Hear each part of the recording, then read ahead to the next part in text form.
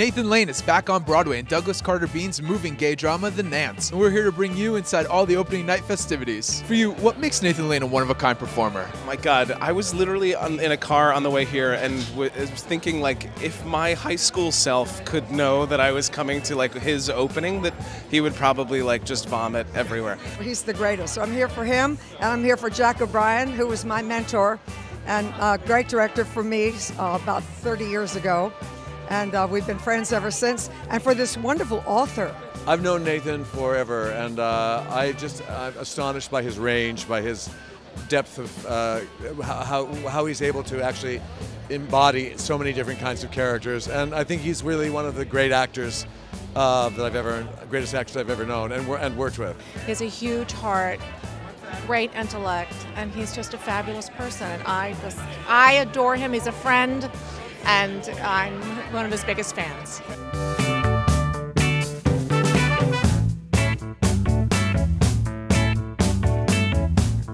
A role like Chauncey Miles doesn't come around often. Do you feel like this is a perfect showcase for your talents and your versatility?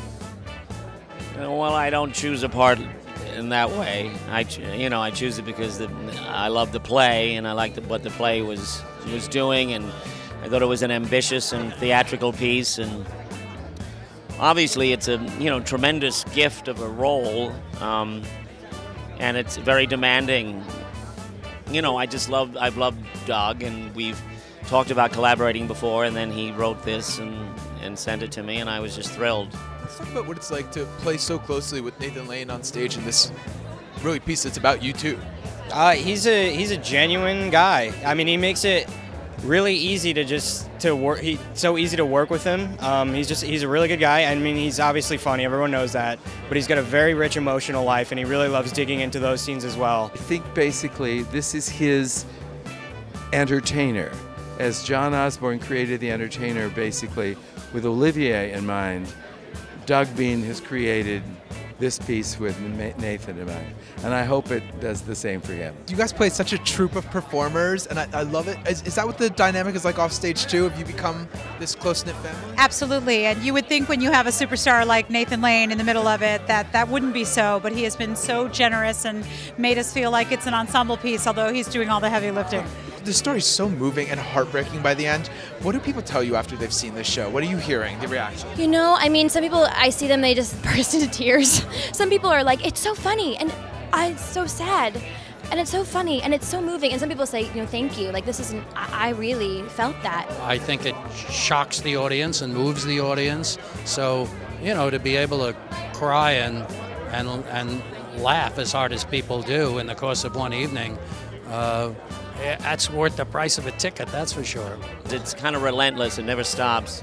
We never stop changing clothes, and we never stop acting, from very heavy emotional scenes to the silliest of burlesque.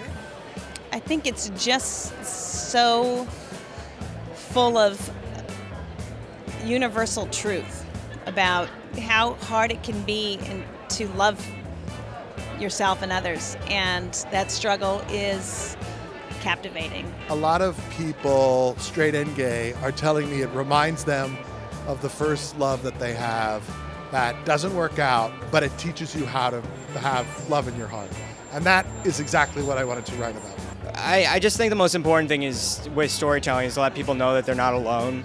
So it's really nice when people respond in that way and feel maybe less alone after having seen it and experiencing that story.